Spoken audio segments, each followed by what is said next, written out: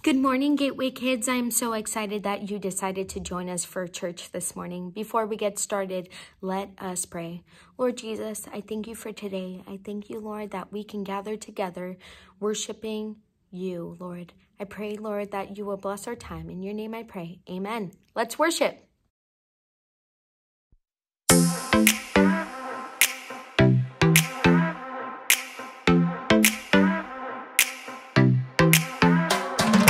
Every time I'm feeling down, you pick me up. Sing, oh, oh. And when my heart is feeling emptied out, you fill my cup. Sing it out now. Oh, oh. I just wanna say thank you for the way you love me. I wanna say thank you for the way you love me. I just wanna say thank you for the way you love me. I wanna say thank you, just wanna say thank you.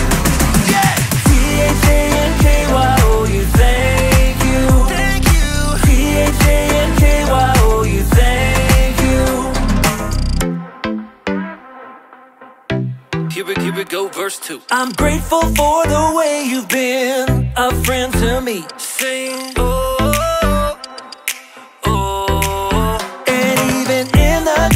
Darkest night, you help me see. Sing it out now. Oh, oh, oh. I just wanna say thank you for the way you love me. I wanna say thank you for the way you love me. I just wanna say thank you for the way you love me. I wanna say thank you, just wanna say thank you. T-H-A-N-K-Y-O-U, thank you. T-H-A-N-K-Y-O-U, thank you. T-H-A-N-K-Y-O-U, thank you. T-H-A-N-K-Y-O-U, thank you. For the joy that you give to me, for the way that you made me free, for my friends and my family, I just wanna say, for loving me from the start, for every beat of my heart, for everything you are. I just wanna say thank you for the way you love me. I wanna say thank you for the way you love me. I just wanna say thank you for the way you love me. I wanna say thank you, just wanna say thank you. T-H-A-N-K-Y-O-U, thank you. T-H-A-N-K-Y-O-U, thank you. T-H-A-N-K-Y-O-U, thank you. T-H-A-N-K-Y-O-U, thank you. For the joy that you give to me, for the way that you made me free, for my friends and my family, I just wanna say, for loving me from the start, for every beat of my heart, for everything you are. I just wanna say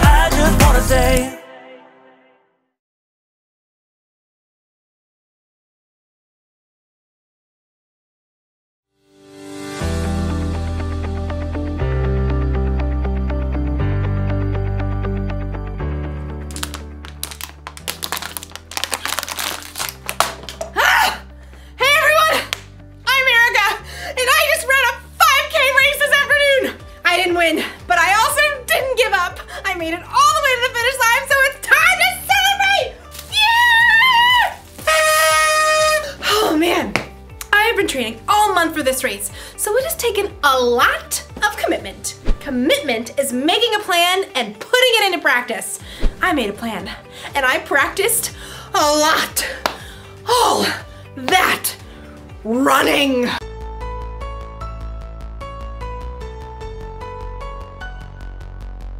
and strength training. And even training my brain. For a month, it's like training has been my life. Like, I thought about this race constantly. When I decided what to eat. Oh, when I chose how to spend my time.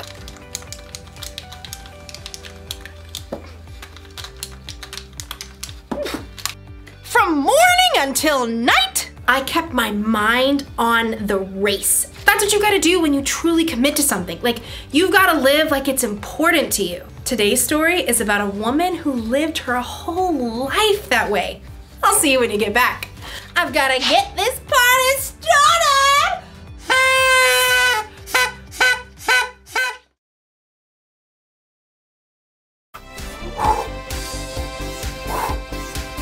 Out with the bad air, in with the good.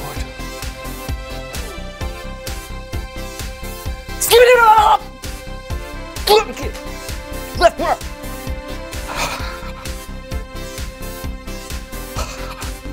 Come on, kick!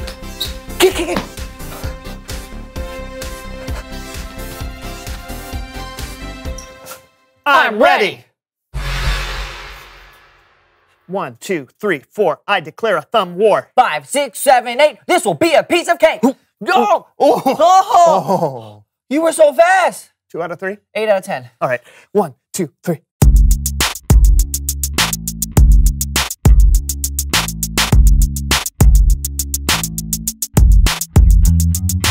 Hey everybody, I'm Brandon. And I'm Lawson. And welcome to the So-and-So Show. And I personally am very excited to be here today because I have something special up my sleeve. Oh, really? You got a surprise for us? No, I have something special up my sleeve. Oh, you meant that literally. I mean, usually when people use that expression, it's because they have a surprise or they have something unexpected to share. Oh, well, I have that too. Oh, really? What is it? Please welcome someone who knows stuff. Ooh.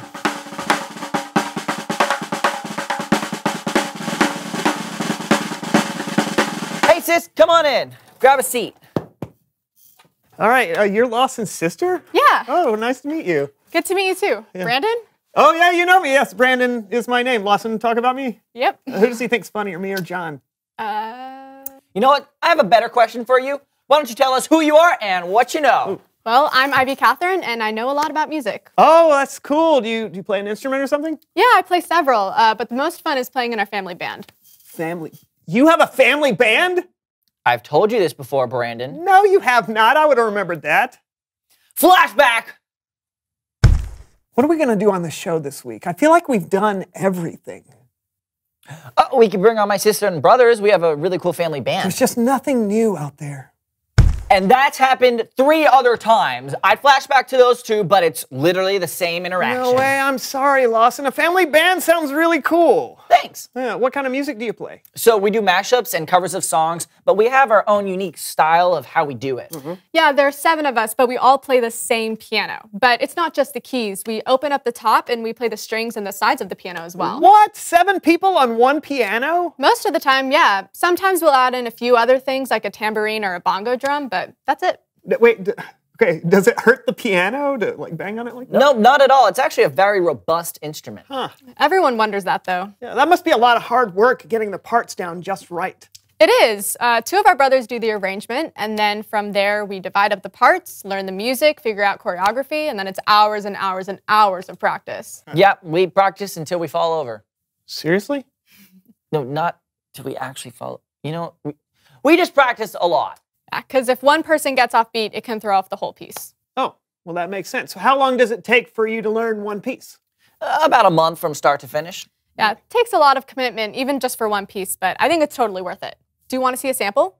Absolutely. Cue the video.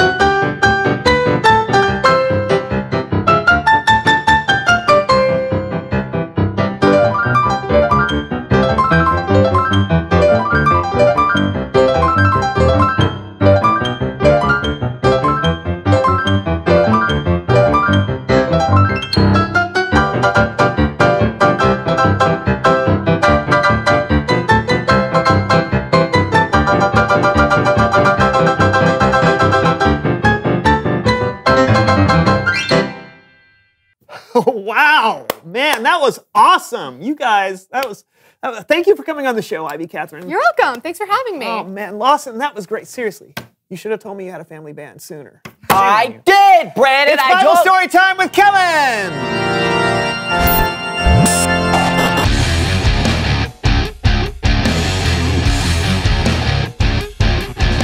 Hey guys, Hey, Kellen. Hey. what's going on today? Oh, Lawson's sister came on. Their family is so talented. Did you know he's in a family band? Of course, Lawson's always talking about them. Okay, I get it. What's going on with you, Kellen? Well, today's story begins with Jesus and his disciples hanging out where people gave their offerings at the temple. You guys up for helping me out? Sure thing. You got it. Great, because it's time for our human head puppet theater.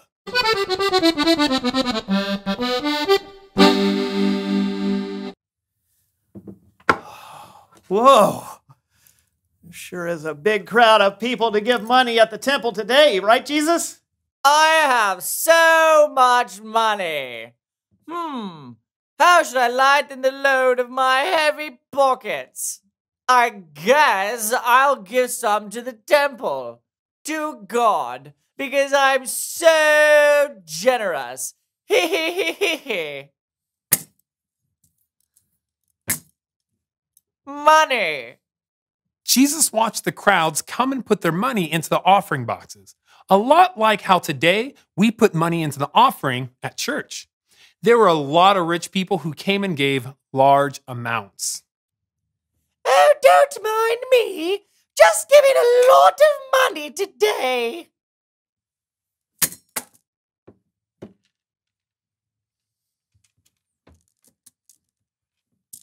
Wow, the people here really are generous. Don't you think so, Jesus?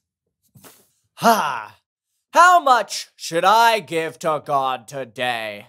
I have a lot. I suppose I can give a lot. Ooh, look at me being all generous and stuff.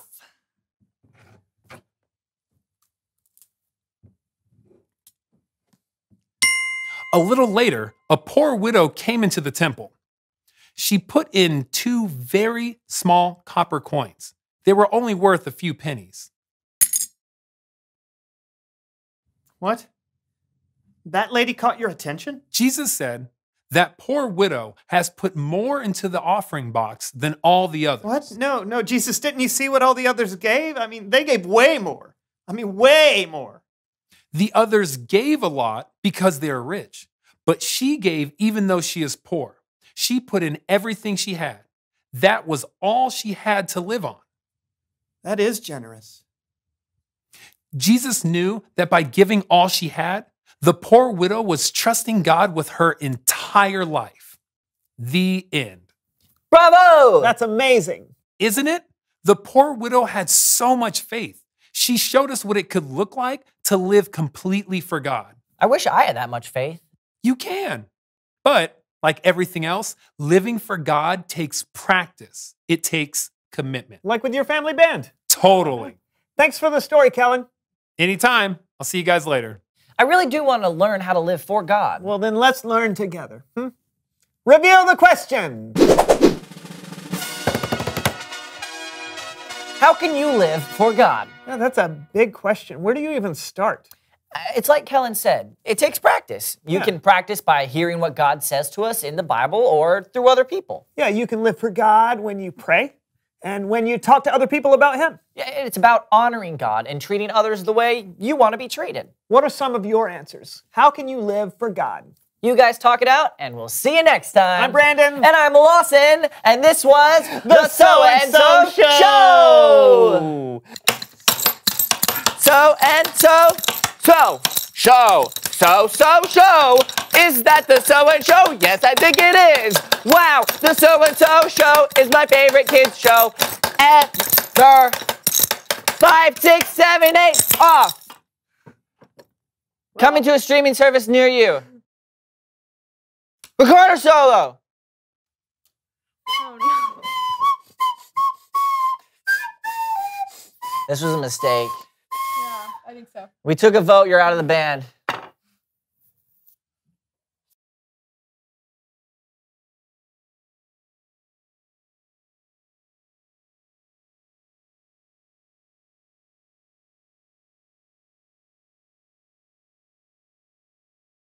Nobody else thought a poor woman giving 2 small coins was a big deal.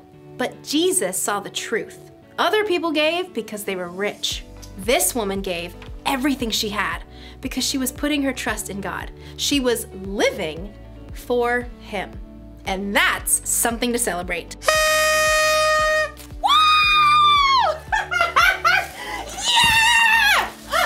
Living for God is about more than giving money. It's about trying to include God in every part of your day. It's about asking yourself before every choice you make, does this honor God? I could copy my friend's homework or do the work myself, like I'm supposed to. I'm gonna do the work. Or ask yourself, does what I'm about to do show love to others? My friend didn't get me anything for my birthday. Should I get even by giving her nothing? Or should I forgive her? Well, I did already wrap it. She's gonna love it. If you ask yourself those questions, it'll help keep your mind on God. It'll help you think about how Jesus lived and loved others. This probably won't become a habit overnight. That's why the one thing to remember today is this: practice living for God. The more you practice asking yourself, does this honor God? And does this show love to others? The more natural it becomes. It feels good to commit to something and stick to it. I'm glad I committed to running a 5K. I feel stronger and healthier, and between you and me, I think I'm going to start training for another one. But first, we celebrate! See you around!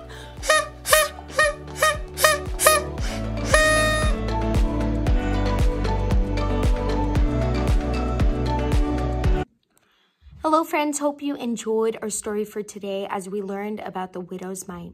You see, friend, Jesus was at the temple and he saw many rich people throwing coins in the offering plate. And they were doing it so others people would see them and acknowledge them.